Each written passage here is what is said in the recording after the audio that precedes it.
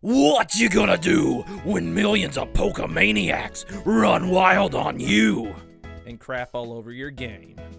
Welcome to the Weekend Moblin. This is Steve. We just wanted to go over our opinions on the new Sword and Shield trailer that dropped today. The big one here is the Galar forms for sure.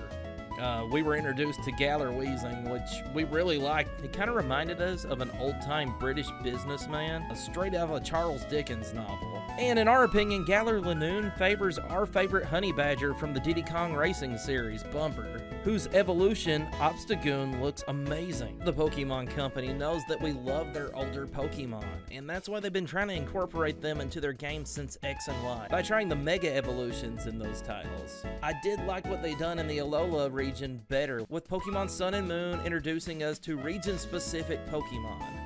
I'm glad that's back, and probably my favorite part of Pokemon Sun and Moon is seeing what Pokemon was gonna get that treatment in that title. And here we are again, doing it again in the Galar region. Those games didn't stray away from the original 150, and seeing some new generations in the mix is welcomed in our opinion. That's not it for new Pokemon though. We also have new form-changing Pokemon here as well. Morpeko with his full belly mode. Aw, he's so cute. And his hangry mode. Someone give this Pikachu-inspired Pokemon a Snickers. Hey, does anyone remember Monstrous Peter Puppy? Never mind.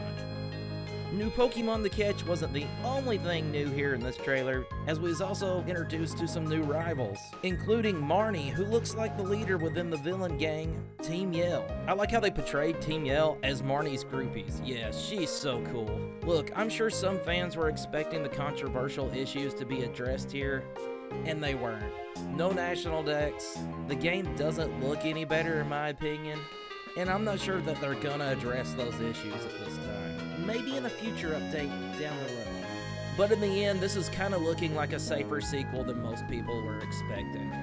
It doesn't look like it's changing the formula from X and Y too much, and that's why I think fans might be a little more upset with this one.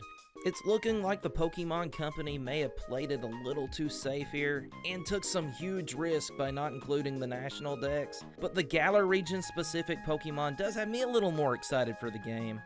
How about you? Did this trailer get you more pumped for Sword and Shield? Tell us why or why not in the comment section below. And don't forget to like and subscribe to this video, as we would really appreciate it. And for more on Pokemon, stay tuned to the Weekend Moblin.